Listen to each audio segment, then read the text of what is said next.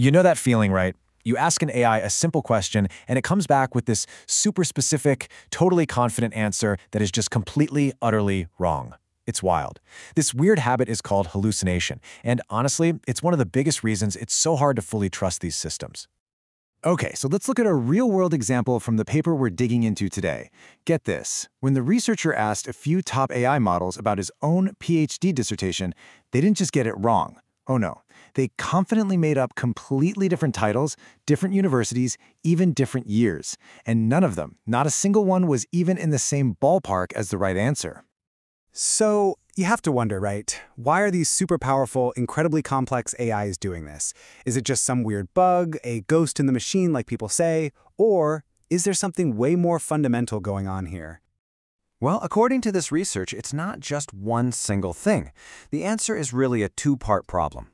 It all starts with how these models are first created, and then it's made worse by how we train them. So here's the kicker.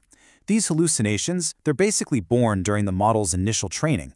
But then instead of us fixing them, the very tests we use to see how smart an AI is, they actually reward the model for doing it. It's a crazy loop. So yeah, let's break that down.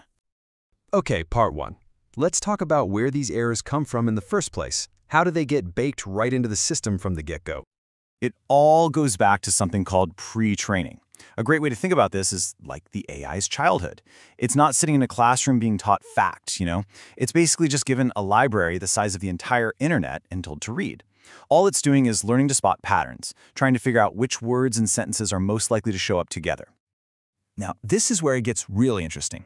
The paper frames the whole problem like a game with two different challenges. First, you have to generate a valid sentence from scratch. That is really, really hard. The other challenge? Just look at a sentence someone else wrote and decide if it's right or wrong. You can see how that's a whole lot easier, right? And this isn't just a hunch either. The researchers actually proved it mathematically. They showed that being good at generating correct text is at least twice as hard as just spotting a mistake in text that's already there. It turns out that creating truth from thin air is just fundamentally way harder than recognizing it. And here's a perfect illustration of where things start to fall apart. For really simple, clear patterns, like spotting a spelling mistake, the models are great. But then you get to something a little harder, like counting the letters in the word DeepSeek. Some models actually fail this because of how they break words down. And then you get to the nearly impossible stuff. Like, what's someone's birthday if that fact only shows up once in all the trillions of words it's read? There's no pattern to learn from, so getting it right is a total long shot. In fact, the paper makes this incredible statistical point. Imagine that 20% of the facts in its training data, like say the birthdays of famous people, only appear one single time. Well, that means the model is pretty much statistically forced to hallucinate on at least 20% of those facts. It just hasn't seen them enough times to actually learn them. So what does it do? It has to guess. So okay, we've got these models that are basically built with a tendency to just make stuff up. Now you'd think the next logical step would be to, train that behavior out of them, right? Well, it turns out it's not quite that simple. And here's the thing. The whole system we've built for testing and ranking AIs, what's called post-training, it's actually set up in a way that makes the problem worse. It actively rewards the exact guessing behavior that we call hallucination. To really get why, the paper uses this perfect analogy. Picture two students about to take a big test. You've got Model A, the honest student. If this student isn't sure about an answer, they'll just say, I don't know. Then you've got Model B, the strategic guesser. This one always gives an answer, even if it's a total shot in the dark. So let me ask you this. On a typical multiple choice test where you don't get penalized for wrong answers, who do you think gets the better score? It's the guesser, right? Every time. Leaving an answer blank is a guaranteed 0, but taking a guess at least gives you a chance of getting it right. And believe it or not, that is exactly how we're grading our AIs right now. Just look at this breakdown of some of the biggest AI benchmarks out there.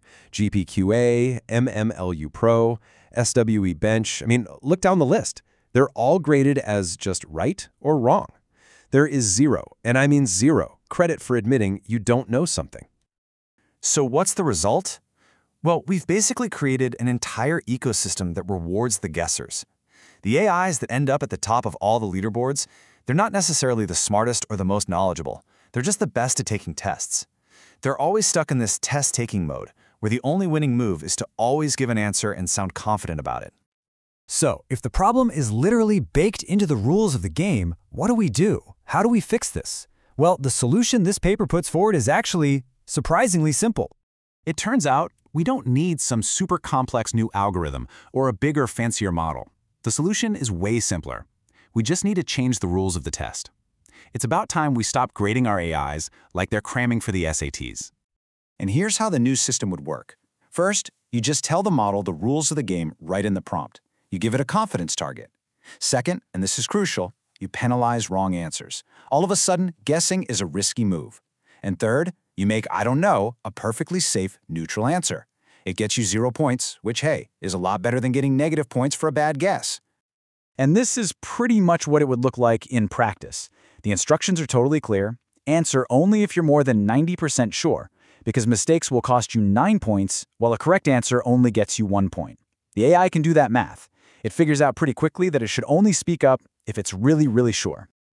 And that's the whole point, right? This one simple change completely flips the script. The goal isn't to be the best guesser anymore. The goal is to be the best calibrated reasoner, the model that actually knows what it knows and knows what it doesn't know. So, when you boil it all down, here's the big takeaway. These hallucinations, they aren't some weird, mysterious ghost in the machine. They're actually a totally predictable outcome of two things: the statistics that make it hard to learn from rare facts, and an incentive system that basically trains AIs to be confident liars. And that leaves us with one last, really powerful question to think about.